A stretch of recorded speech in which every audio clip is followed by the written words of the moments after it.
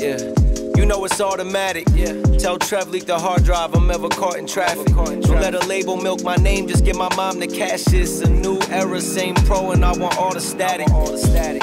I've been killing since some tours with static. Even before we in the basement and recorded magic. Who would've known? They know my name in South Africa. 15-hour flights, I landed and performed these ballads. Sparring sessions, but it's never padded. Woke up in Wonderland once I followed the white rabbit. I've been running for miles, it's hard to keep my balance. Papa Doc, these other rappers, if I'm ever challenged, baby. Battle tested, but it's me who been my hardest. Me again. So, thank you for all the comments on the wheels. I think we're probably going to go brushed with them. Or polished, I don't know. But anyway, back to it, because we have only got 2 weeks left until we're meant to be taking this to Roll Hard. Might trailer it, but I've never done that before. It's very out of character, but we shall see. But enough of that. As you've just seen, I have done some cardboard designing and then cut some bits out of steel. Now, as you've probably guessed, these are the shock towers, or the ram mounts. The reason they got a weird tag on them is when I cut the subframe out, I went a little oversized on purpose. But this means that's how we'll go between the chassis and the thing. They'll slot on there and hold the rams. So, let's clean the rest of these up and get into the video. With how I feel because it's hard to show. Grateful for my past, but got so far to go. My heart been on my sleeve. You watch me bleed. I got the scars to show. And we still on this yellow tape, bro. Hey. Is there gold at the end of the rainbow? Hey. And we still on this yellow tape, bro. Hey. Is there gold at the end of the rainbow? Some people change and now I'm not surprised. Wishful thoughts when you ignore the signs. You authentic with your circle, but a fraud in mine. You know you crossed the line, your notoriety was never notarized. But so it goes, I'll find another side. The revolution won't be publicized. There's a war outside, but it's internalized. Different struggles in these troubled times. And like a year, I feel I double mine. You know I'm sorry, should've done you right. But I've been caught up with this double life. Now then, cleaned them, folded them, and just shaped them a little bit so they fit neat. So what we've got is plate each side.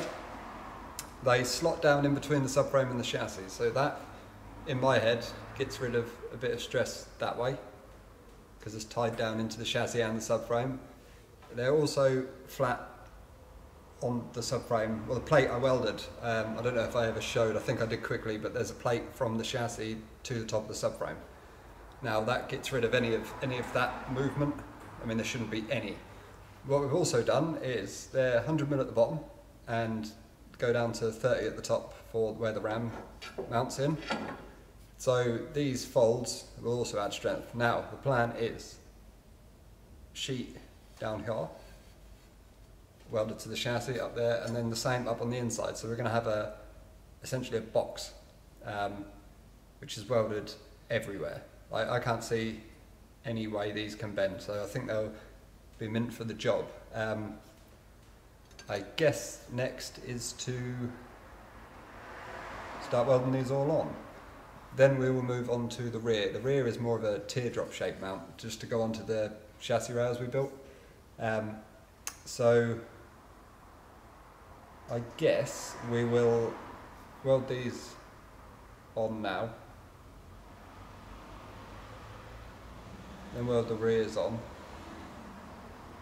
and then we need to drill the holes in these. So I actually done these without the holes in. I was going to put the holes in, but I've done it without, so it gives me a bit more play on the ram,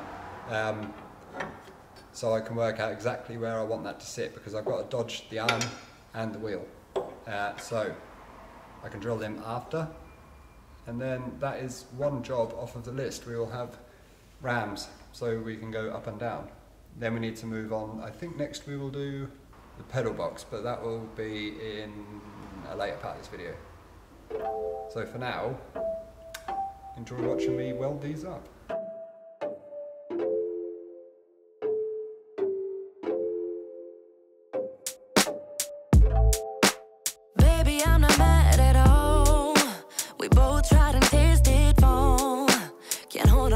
against the wall. No, every inch of me is hurting, and I just wanna leave it all behind. Yeah, I'm breaking up with you tonight. Yeah, you know it's hard to say.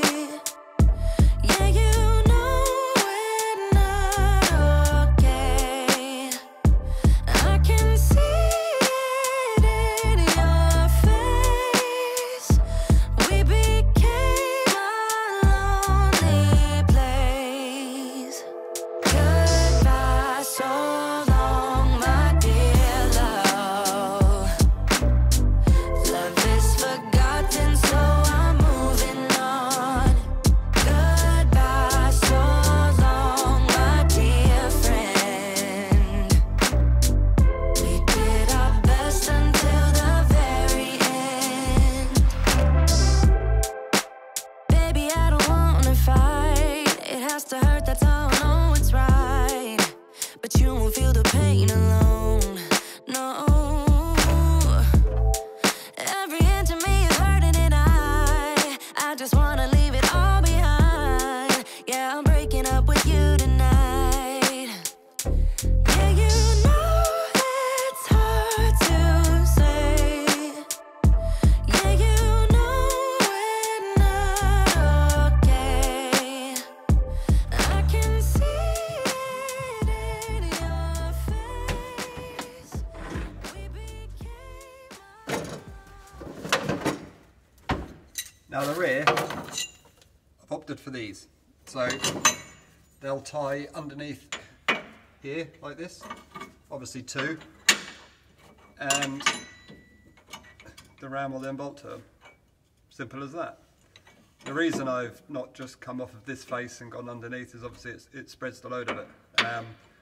So when you hit a bump, that will push against this face, and when that pulls down, that will then transfer it onto the bottom face. If that makes any sort of sense. So yeah, the rear is pretty simple. I may put a plate round the top, but I might not. I will weigh that up as I come. Right, it's a new day. I welded the towers on the front. I've not completely finished them, but I'm gonna skip back to them when I actually come to mount the rams, and I'll go over them a little bit more. But for now, I need to get all this metalwork done in the next day or so. So I've got to make a firewall. So this is pretty much, I've just made these panels up. That's just a simple flat bend, and I'm going to weld it in and build the tunnel off of that. I've also changed the floor for the pedal box, so the floor will actually drop down lower, and this will replace the original tinware, and the pedals will sit in there. I'll just put them at a better angle, and then I'm going to have one of those, a bit like they have in rally cars and that, like a, I suppose like a floor extension, just to get my feet up to a nicer position. But next I'm going to make the back half of the tunnel, I think, and then obviously this section and this section, and then we've got to do the rear metalwork. So I will follow myself around with the GoPro and show you what I get up to. But for now, I've got a lot to do, so it's good. Right, I need to apologise first because I brought the wrong SD card for the GoPro, so I thought I was doing better and I've actually done worse. So I filmed a load of stuff and none of it is on the card. So sorry about that. I said I'd try and get more time lapses of as I was doing stuff, and I've done the complete opposite. But I have made that tunnel section. Obviously the front firewall I think was in the last successful clip I've got, and then I've made this is the next part of the tunnel. Obviously it gets wider as it goes up that way and taller as it goes up. That will finish that gap between this part of the tunnel and that. The reason I've got no bead rolls or anything in it is because I want to make, I've had this idea for, well, it's not my idea, but for years I've always seen people put separate panels on top of metalwork, and I've always thought it looked cool, and obviously we've got access to that CNC plasma, so it made more sense when I do it. But basically I needed as many flat surfaces as I could on there, and then we'll bolt probably 3mm plate on top with the pattern cut in it. So like the tunnel will be black, and then I could do whatever colour I pick for an accent. You can then do, you know, copper, panels or whatever on top. Should make sense when I do it. But for now, because it's really humid today, so I'm going to try and put off the welding until the morning. So what I'll probably do is fettle in panels and get them tacked in, but what I'm going to do first is cut out this section. You can see the lines both sides. I'm going to cut that section straight out because I believe I can fit the fuel tank in there. So I'm going to cut them out, see if I can fit the tank, because if I can, that will obviously change this rear seat metalwork. So I'm going to try and do that, cut that out first, and then from there we can then see if the tank fits. If it does, we can go about making the panels for this rear seat section. So I think the plan for the rest of the day is to try and get all of them panels made and try and get everything tacked in from front to back, because then I can come in when it's colder in the morning. I'll come in early and weld it all up, and then the actual metalwork on the body is done then. Yes, I think it is. So that'll all be done, then the body can lift off. I can finish welding everything on the chassis, at which point I'll go over the chassis and show all the stuff we've done in case there's anything that I've missed. Underseal the body, paint the chassis, run the brake lines and things, drop the body back on. Obviously we've only got 6 days, I think 7 days until roll hard, where I want to use this. So there's a lot to do. So with that being said, I better get on.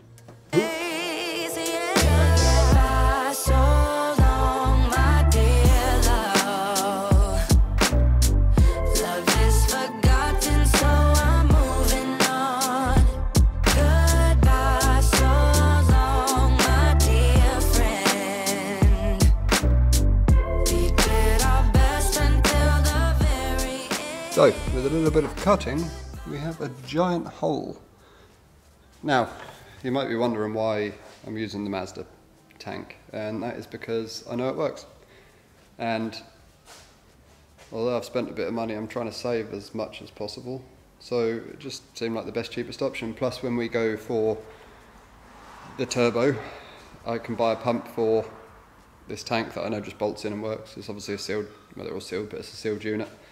I think what the plan now is going to be make a sheet, cut a sheet the right width, right, and I'm going to attempt to fold it there, come along, fold down, go along and marry up with the bottom down here. So it's going to be a full width of a sheet, 1250, and about 890, something like that, 850 wide. Which is as wide as we can get in our crap little folder, and I'm going to attempt to do all the folds in it in one go, so it'll be one continuous sheet from front to back. So I will join you back here in one moment, maybe with a successful panel, but probably with a big old bit of scrap. I'm so knackered, but let's get it done. It actually worked. Surprised. So that is now the petrol tank hole, the rear seat area. I've obviously got to make like the sides for this. It'll weld on down there, and I've got to do the angled bits in the top of the tubs, and obviously you've got to weld the tunnel in, the pedal box bit, but 90% of the panel work is done now. I'm going to go home and edit this, because if not, I'll have a load to edit at one go, so I'll do it in bits. And tomorrow, I've got to weld it in. I need all the sheet metal work done tomorrow to stay on track. Then I've got to take the body off so I can underseal it all and actually weld up all the other bits, like these shock towers. You can see, obviously I need to put a top on them, I need to put the inside on, but I need the wheels off for that. The wheels are done now. I forgot to show them earlier on. They've been back here most of the week. Pedal box, yeah. So, still lots to do, but I am quietly confident that next weekend we could drive this. But, see you in the morning. So, it's actually not the next evening, but it's the day after that. And as you can see, the car has gone for its MOT. Obviously not. is there. So, what has been happening? Well, I've been getting on with the metalwork. I haven't filmed a great deal because it's very samey, but we've got I'll start here. Look. Got this the section welded in for the pedal box, firewall, tunnel. I explained in the last one why there's no bead rolling in this, so I was going to put panels on top of it. We've got the rear, hang on. We've got the rear section all in for where the fuel tank's going to go. I've just got one more tub to do that side, and the sheet metal work is done. Then the plan is to lift the body off, make sure everything's good underneath, and then seal the underneath. I've got a few bits to do on the chassis. Still got to put my gussets in, and then bolt the two back together for the final time. Now, other things have also been happening. This is all that's left of the seat and the material. Ages and ages ago in a video I put up that they had been kind of eaten. So I decided to replace it with foam. So I basically just want to keep the material. There's a bit of a going on outside. Freya and Jane have sorted my seats out for me.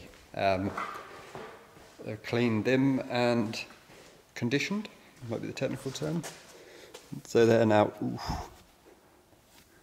good to go. I've just obviously got to do the foam for the rear. Now we're running Mazda fuel tank, so that'll just slot in. We can use the original pump. Pedal box has got to go in, but that's obviously when the body's back together. The wheels went for brushed in the end. So I brushed them and just put a thin layer of lacquer on them just to stop them going too quick. But the parts for them should arrive Monday, along with the rest of the hydraulic stuff. So it's full steam ahead. Now, I am gonna end this one here because it's now Saturday evening, and I'll put this up for tomorrow. Next week's video will be better than this one because I'll have a bit more time. I've obviously got to do the wiring, hydraulics, getting everything working. It'll actually be a better video. This one's been a bit of there's only so many angles of me cutting a bit of steel I can put up. But for those that are interested, I will do a full run through video. So not the one out next Sunday, the one after, I'll do a full run through on the car of what's been done, stage by stage. And I will also I'll just go through each part, and then I'll also do what plans there are going forward, because just because the car might be getting done doesn't mean it's ever going to be done. As we all know, they just keep going, don't they? So, next week's video. Now, I want to take the car to Roll Hard on Sunday. So next week's video, I'm going to finish editing on the Saturday night, and I'll put it up for the Sunday morning. So no one's really going to know if I get the car finished until you either see a picture of it on the internet in Bicester, or you see me crying on a video on Sunday morning. So I think that's how we're going to play it. Like I say, it's a bit annoying how fast paced these have been, because I haven't been able to make as good of a video as I'd like to, because obviously I've got so much to get on with. But going forward after Roll Hard, when next week's video, I'm going to make an effort to film a lot more, and then going forward from there, we'll go back to actually being able to film stuff. I'm not an explanation channel because I don't know that much myself, but as always, thank you for watching. Comment on this one if you think I'm going to make it to Roll Hard or not, because it'd be interesting to see the general consensus, because there's still a lot to do. Like the video, subscribe if you don't, because not that many of you actually do who watch these, and thank you for watching. I will see you, hopefully not crying, next Sunday. Goodbye.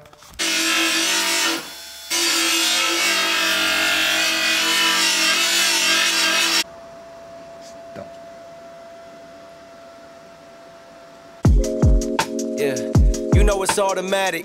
Tell Trev leak the hard drive, I'm ever caught in traffic. Don't let a label milk my name, just get my mom to cash this. A new era, same pro, and I want all the static. I've been killing since some tours with static. Even before we in the basement and recorded magic. Who would've known? They know my name in South Africa. 15-hour flights, I land and then perform these ballads. Sparring